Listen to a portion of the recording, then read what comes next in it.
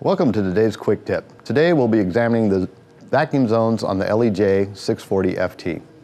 I've printed a template on the table to show you all 4 zones. 1, 2, 3, and 4.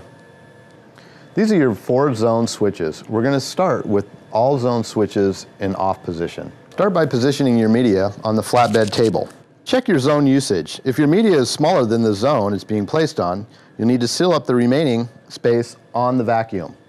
To seal the vacuum, always use pieces that are similar in size or thickness or smaller than your media.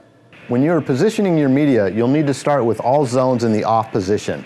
Once you have your media in the desired position and your zones properly blocked, you can now turn on your vacuum. For this, we will turn on zone 1.